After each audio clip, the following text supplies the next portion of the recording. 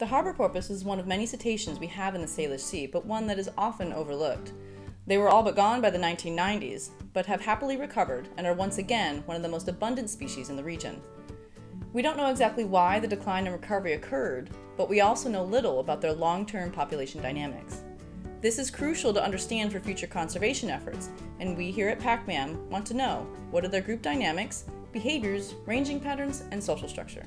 These are all questions we hope to answer, knowing that the basis for improving our understanding of a species is founded in the identification of individual animals and tracking them over time. Burroughs Pass off Fidalgo Island provides the ideal location for this type of study, a land-based point in a semi-protected area with year-round presence of harbor porpoises. It is a tidal stream habitat where large tidal flows pass through a narrow strait that often provides predictable and favorable foraging conditions. This habitat is likely very important to this small species, which is limited in the amount of energy they can store, making predictable food sources critical for their survival. Photographs and environmental information were collected from an observation point about 6 meters above the water during 1 to 3 hour observation periods. Photographs were compared using a matrix of 8 different identification marks, and presence and group size were analyzed in relation to variables including season, riptide strength, which we call RIP, and behavioral state.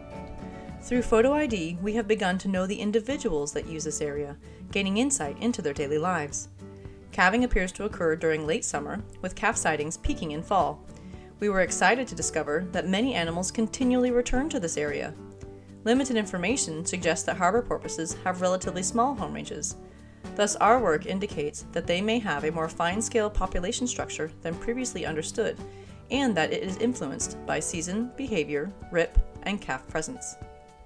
However, unfortunately for tourists and researchers in Washington State, who enjoy sunshine and dry weather while observing porpoises, there are fewer animals present and they are in smaller groups during the summer months.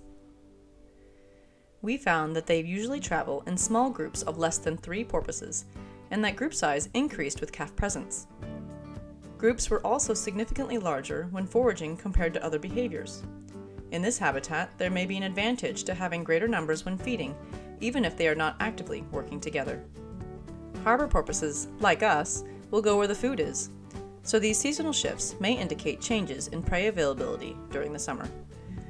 But following prey into tidal stream habitats can be tricky, as the water can be turbulent during times of high RIP.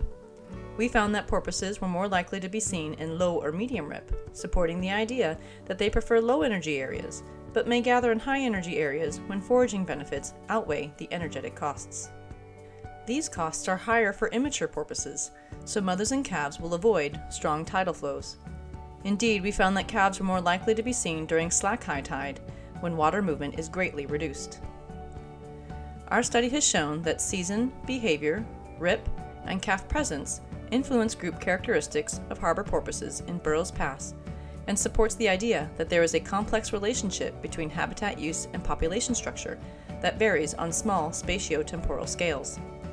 We show that photo ID is possible on this species.